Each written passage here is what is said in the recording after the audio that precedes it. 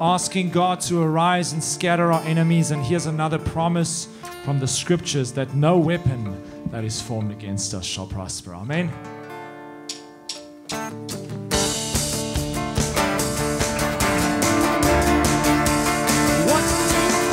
No weapon formed against you shall prosper. No weapon formed against you shall prosper. No weapon formed against you shall prosper. Thus says the Lord. No weapon formed against you shall prosper. No weapon formed against you shall prosper. No weapon formed against you shall prosper. Thus says the Lord. Rise up, all you sons of Jacob, rise up, all you cities of Judah, rise up, for the Lord your God is fighting for you. Stand up for the God of Israel, stand up for the Son of David, stand up for the Lord of Kings is standing for you. No weapon formed against you shall prosper. No weapon formed against you shall prosper. No weapon formed against you shall prosper.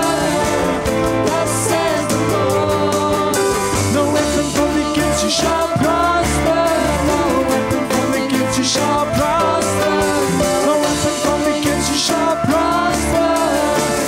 Thus says the Lord. Let's rise up. Rise up, all you sons of Jacob. Rise up, all you cities of Judah. Rise up, for the Lord your God is fighting for you. Stand up for the God of Israel. Stand up for the Son of David. Stand up for the King of Kings. He's standing for you. No weapon formed against you shall prosper. No weapon formed against you shall. Let's declare it. No weapon formed against you shall prosper. Thus says the Lord. No weapon formed against you shall prosper. No weapon formed against you shall prosper. No weapon formed against you shall prosper. Thus says the Lord. Hallelujah. The Lord has said so, and so it is. Amen. You may be seated.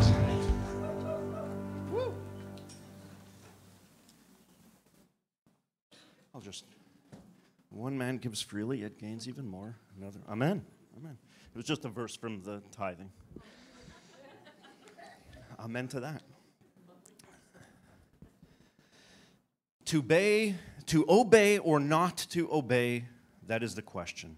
Stealing a little bit from Shakespeare, it's a play on the words. Of course, you know, to be or not to be, that is the question. To obey or not to obey is not really a question, is it? I mean, yes, the answer is always obey the Lord. Amen.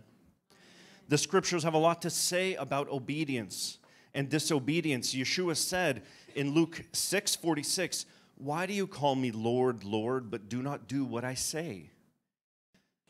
Which is to say, if you're not obedient, you don't belong to him.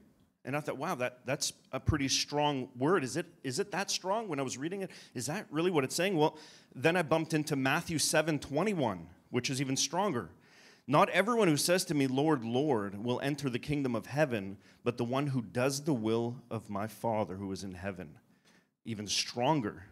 So today, I want to look at a few different stages, if you will, or kinds of disobedience and obedience. There's a lot to go through, but let me pray and we'll begin. God, we thank you for your word. We thank you, God, for the treasure in Scripture, the examples that you have provided for us, God, to lead us into perfect obedience. I thank you, God, for leading this time right now and anointing this time in the name of Yeshua. Amen. Obedience is one of the first things we learn as children, isn't it? Just as a child can expect discipline and punishment for being disobedient to their parents, a child can also expect favor, warmth, blessing for being obedient.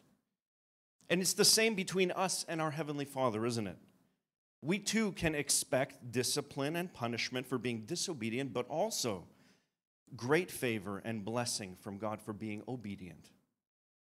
Why should we be obedient? Why is it important? Of course, because God told us to, of course. But let's look at and understand the importance of obedience in general as a concept. Obedience is always important because those who are faithful with little will be faithful with much, and those who are unfaithful with little will be unfaithful with much. So obedience to superiors is always important. However, our obedience is increasingly critical depending on what is at stake. What's at stake? What happens if we disobey? That's important to understand. When a parent tells a child, don't chew with your mouth open, the result of disobedience there might be offending and annoying and grossing out dinner guests, for example. But when a commander says to a soldier, press the red button now, the result of his disobedience might be thousands of lives. There is different things at stake here. But kids, listen to your parents if they tell you not to chew with their mouth open. However, oftentimes a soldier receiving an order isn't necessarily privy to all the information that the general has or the commander has. So he has to trust the commander. Whether people live or die is dependent on a soldier's willingness to listen, to trust, and obey. Even when the soldier doesn't understand. Parents understand that a razor is sharp, that a boiled kettle is hot, and playing with the electrical socket is dangerous. Whereas young children don't yet understand these things and they don't have the capacity to even comprehend it, they need to trust and obey their parents. I remember when Ariella was about 1.5, I told, do not touch the kettle, it's hot. But she loved to sit on the counter and watch us cook in the kitchen. She decided one day to put her finger on the top of the hole when the steam was coming out. She still remembers that day. Trust and obey. So obedience is increasingly critical also when the one giving the orders is someone who has more knowledge or information and wisdom than the one receiving the order. This dynamic is present for an experienced coach and a young athlete, an executive who's privy to all the information, making company-wide decisions to the employees. But here's the point. If a parent is much more knowledgeable and wiser than the toddler and ought to be obeyed, how much more ought we listen and obey God? My goodness. Imagine the difference between the mind of a parent and the mind of a toddler. Now imagine the disparity between our minds and our understanding and God. I want to fall down at the even thought of that. That is even more ridiculous. It is unfathomable. It is infinite, immeasurable. On top of this, the obedience between a commander and his soldiers might have lives at stake, but obedience to God has people's eternity at stake. The stakes are even higher, and his knowledge that much greater. How much more cause and reason for us to obey at every point? Amen? Actually, the entire mess that man has found ourselves in, the fall of man and all of creation, was really the result of one act of a disobedience, wasn't it? In Genesis 2, verse 16 and 17, God commanded Adam, saying, we know the story well, you may surely eat of every tree of the garden, but of the tree of the knowledge of good and evil you shall not eat, for in the day that you eat of it, you shall surely die. We know the story. Eve was deceived by Satan, took the fruit, and in verse 6 we find out she also gave some to her husband who was with her, and he ate. So in verse 17, God spoke to Adam and said, because you have listened to the voice of your wife and have eaten of the tree of which I commanded you, you shall not eat. Cursed is the ground because of you. In pain you shall eat of it all the days of your life. And it goes on. Now, lest we have us husbands have funny ideas about this verse, let's clear up something here. In other words, because you have listened to your wife instead of me. Instead of me. The easiest place for us to miss it is with the ones we love, those who are closest to us. Husbands, wives, family, friends are a great blessing, but we need to make sure that they do not usurp God and therefore rendering them an idol in your life. The simple definition of an idol is anything that you love more than God, simply put. And we are called to love God with all our hearts, minds, souls, and strength. But if someone in our lives has the ability to be prioritized over God, that needs to be corrected immediately. That is urgent need of repentance and return our hearts home to God. Of course, it's not only people, but anything can become an idol when something in your life begins to be prioritized. When God took us out of Egypt and gave us the 10 commandments, the very first commandment, what was it given to us? Exodus 20, verse 6. You shall have no other gods before me. Or you shall have no other gods besides me. Because how can we be obedient and useful if we're first serving someone or something else? We can't. And I wanted to share, during COVID, I bought some kettlebells, and I started working out with them. Some people might laugh, oh, he's bringing up kettlebells. So I have a keychain of a kettlebell. I got into kettlebells, okay? Let's put it that way. And I started to really enjoy it. It was fun to use them. It required no discipline for me to have my kettlebells workout because it was fun. I had to fight to not have my workout that day, okay? It got to that point, okay? It got serious.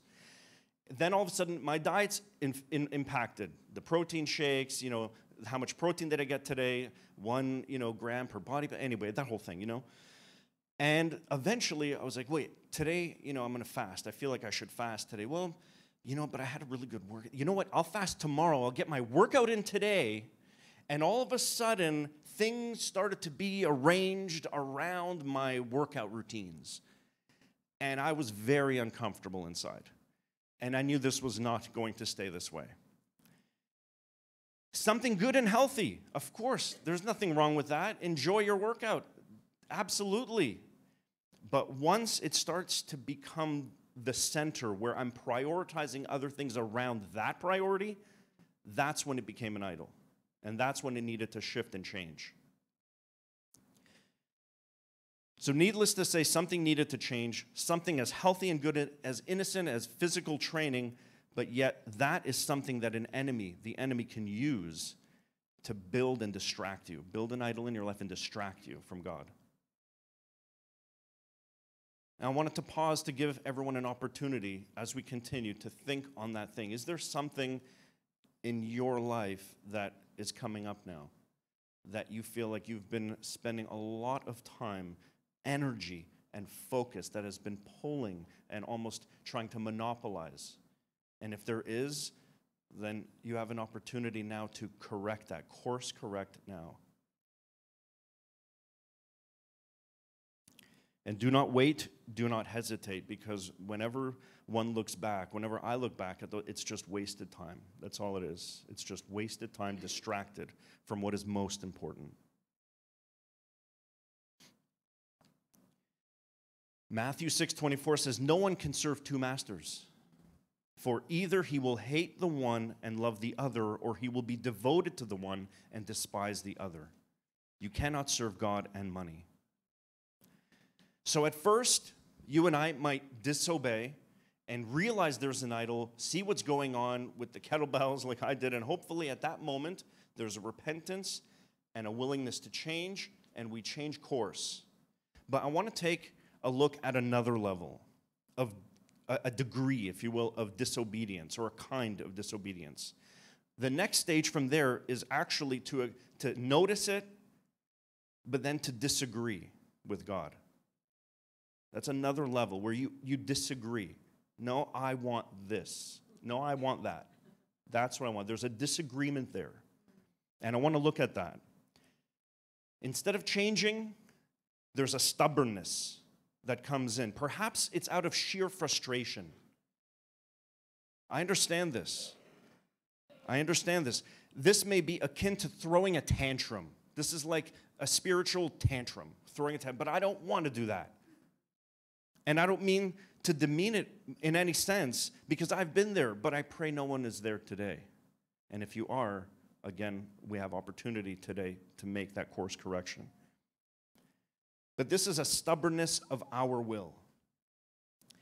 And to examine that, I want to look at 1 Samuel chapter 8. The elders of Israel gathered together to Samuel, the prophet, the priest, the judge, the great man of God. Israel at the time, they gathered to him, all the elders, and they demand from him, we know this part, they demanded a human king to rule over them.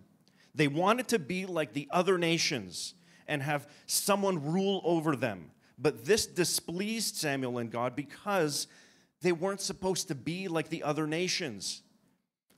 God himself was to be their king, to rule over them and protect them as he did in Egypt.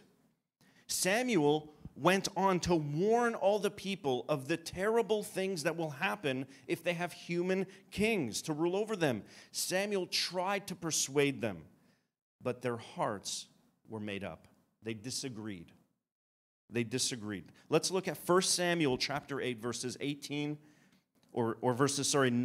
and 20. Samuel tried to persuade them, and then this is the response. But the people refused to obey the voice of Samuel, and they said, "No, but there shall be a king over us, that we also will be like all the nations, and that our king may judge us and go out before us and fight our battles."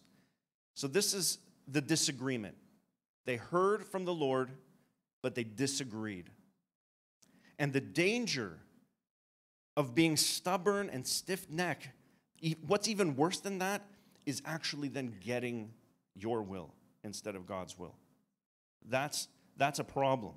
Let's continue in the same chapter, in the next verse, in verse 21. When Samuel had heard all the words of the people, he repeated them in the ears of the Lord. And the Lord said to Samuel, "Obey their voice and make them a king."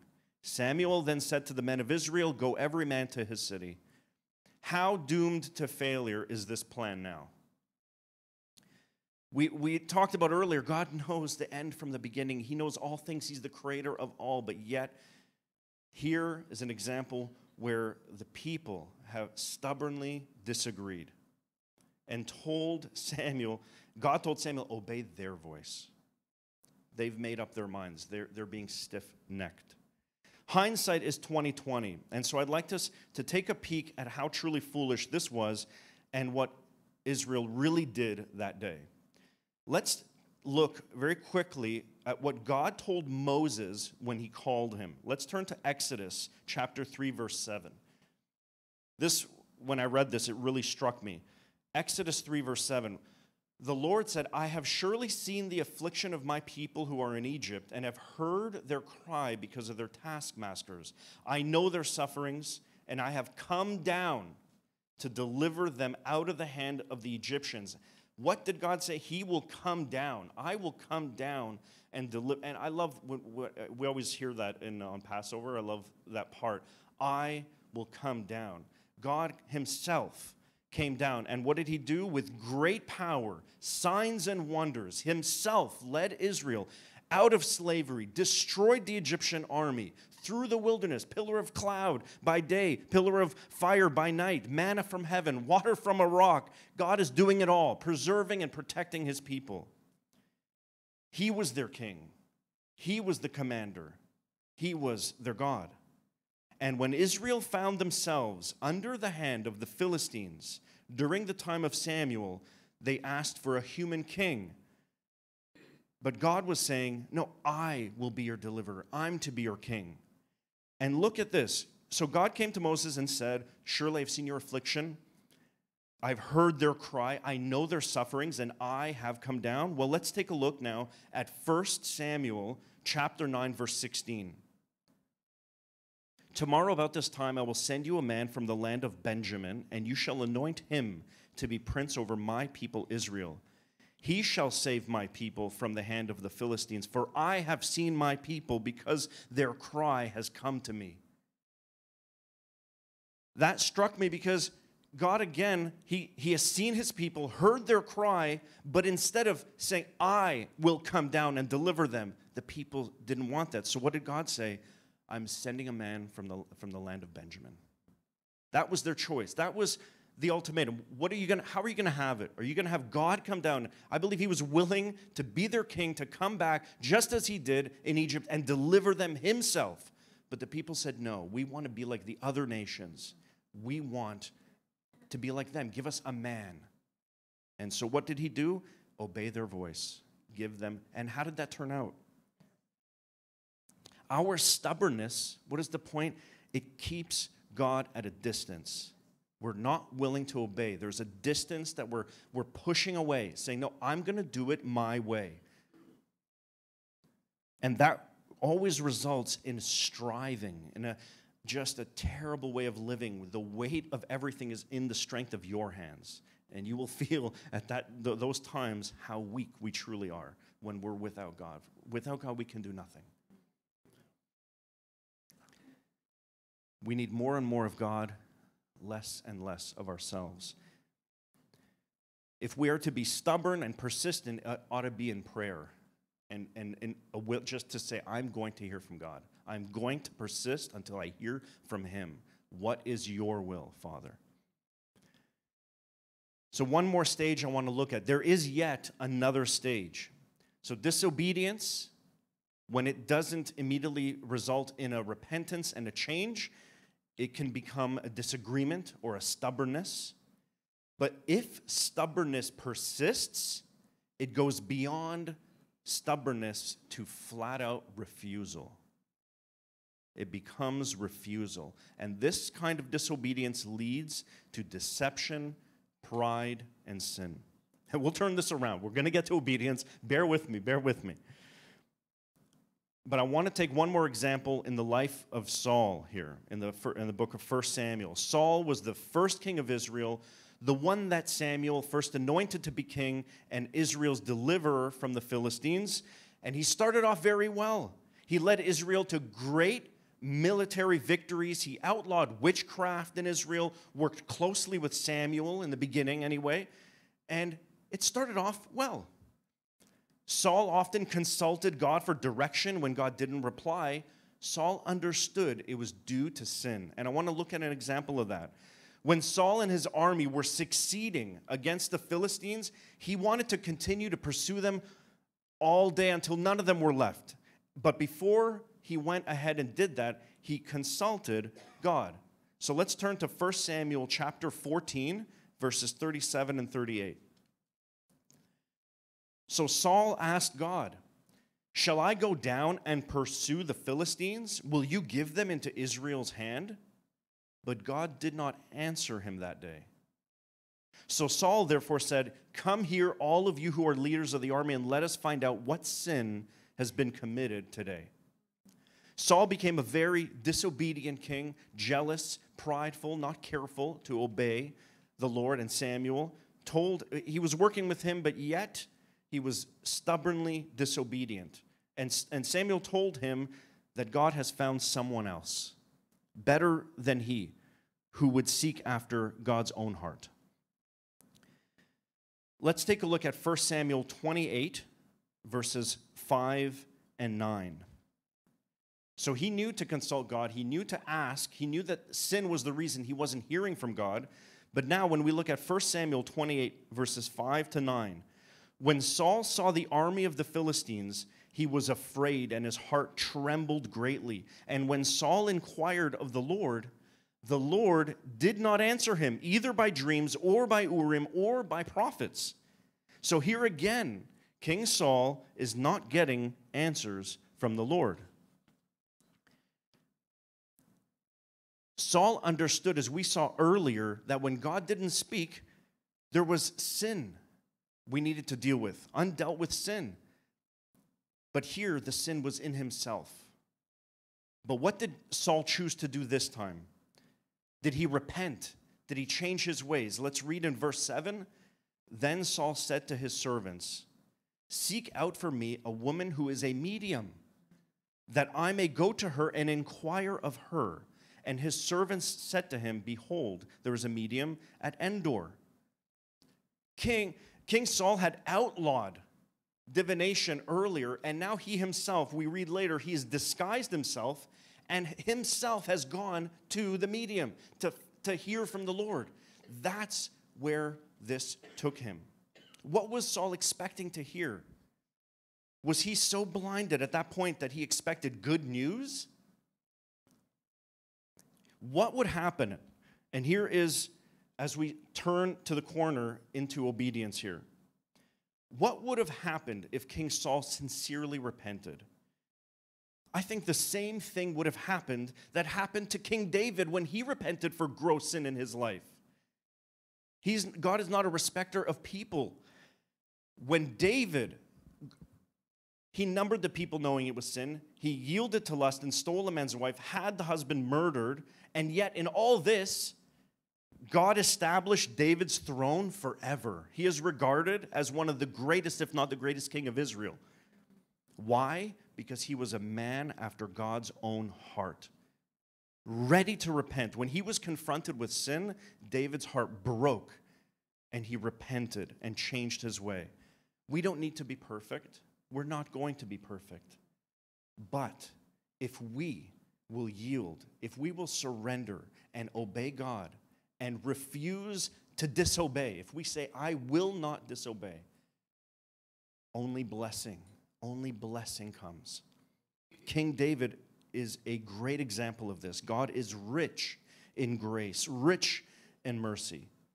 I want to take a look at an example of obedience now.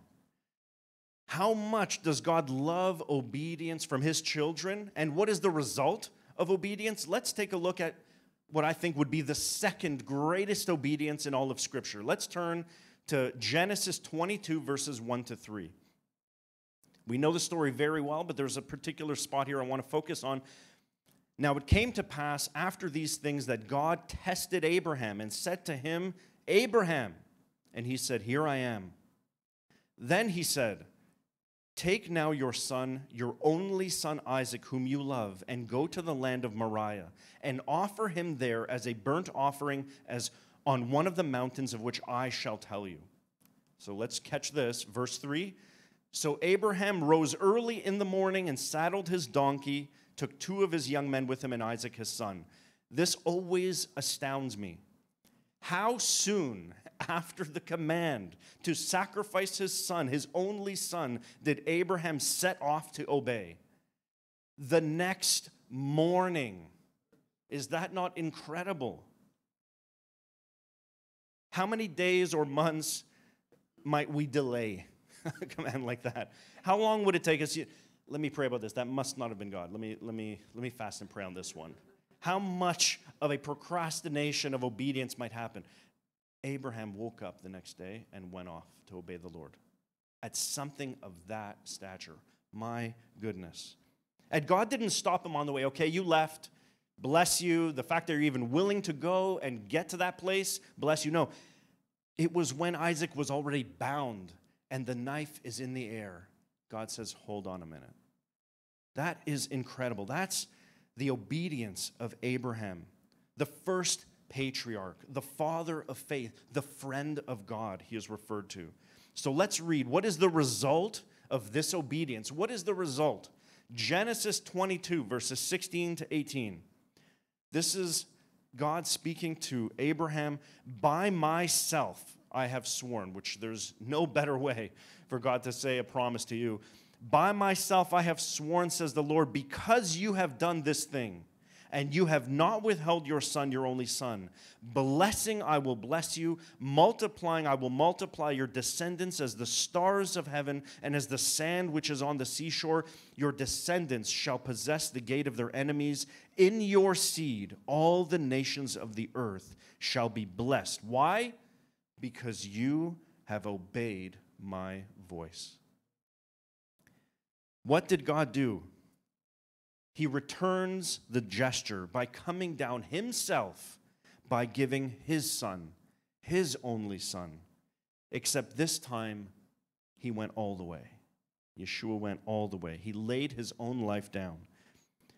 Yeshua knew and understood what was coming, and he was in deep distress until sweat like drops of blood beaded and came out of him. Matthew chapter 26, verse 39. And this is the greatest obedience, of course. And going a little farther, Yeshua, he fell on his face and prayed, saying, look at this heart. May our hearts emulate this. My Father, if it be possible, let this cup pass from me. Nevertheless, not as I will, but as you will. Obeying God is often not easy. In fact, it is often hard. Sometimes it feels like dying to ourselves, doesn't it?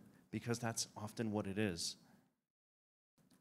But God gives us the victory. Philippians chapter 2, and we're just we can call the worship team up. Philippians chapter 2, verses 8 to 11. What was the result? We know what the result of Abraham's obedience was and the blessing that came from there. What is the result of this? In verse 8, Philippians 2:8, and being found in human form, Yeshua, he humbled himself by becoming obedient to the point of death, even death on a cross. Therefore, God has highly exalted him and bestowed on him the name that is above every name, so that at the name of Yeshua every knee should bow in heaven and on earth and under the earth, and every tongue confess that Yeshua Messiah is Lord. Amen. Can you give me a little tinkle in the background? A little soundtrack. Romans 5:19, for just as through the disobedience of one man many were made sinners, through Adam and Eve, so also through the obedience of one man the many will be made righteous. And I want to end on this verse, and I want to speak this verse to all of us here. 1 Corinthians chapter 2, verse 9. This is, what about now our obedience? What is the result of our obedience? Well, eye has not seen, ear not heard, nor have entered. Actually, let's read this together if we have it up. Can we read this together? And we'll finish on this. But as it is written, things no eye has seen and no ear has heard, that have not entered the heart of mankind, these things God has prepared for those who love him. Eye has not seen, ear has not heard, nor entered into the heart of man the things that God has prepared for you and for me, if we will love and we will obey him. Amen. Though we are maybe small, though we are weak and feeble in and of ourselves, through an obedient heart like David, God can do anything, as long as we're willing. Amen? So let's stand now. God, I thank you, Lord, that every single one here, God, I thank you for surrendered and obedient hearts here, that each and every one of us here today and now would set our hearts to obey and to serve you, Lord. I thank you, God, that we would be after your own heart, that our great delight would be in bringing your heart great delight. I thank you, God, for that kind of focus. And I thank you, Lord, that we're not doing it for blessing. We're not doing it for all of that, Lord. We're doing it because we love you. And though it sometimes can be hard, God, I thank you that your yoke is easy and your burden is light. In Yeshua, you have conquered the world. In you, we have peace. So I just thank you that if there's anyone here that is struggling in their hearts to obey, I thank you, God, that you would pour out grace on them right now, God, that each one of us would say yes in the name of Yeshua. And just to prepare the ministry team, Joe and Jane, Michael and Darlene, Natalia and Dima, If you can make your way up, we'll have some prayer. Thank you. Behold the Lamb of God, who has borne the sin of the world. Have mercy upon us, Redeemer and Lord, Son of God, our Messiah. Say it. Say Elohim, הנושא חטאת עולם, רחם נא עלינו, אדון וגואל, בן אלוהים חננו, ישוע, ישוע. We bow down and worship before you, Yeshua, Yeshua. We bow down and worship before you. Behold the Lamb of God, who has borne the sin of the world. Have mercy upon us, Redeemer and Lord, Son of God, our Messiah. Have mercy upon us, Redeemer and Lord, Son of God, our Messiah. So I just don't want to invite you to come up. Don't hesitate. We have some time for prayer.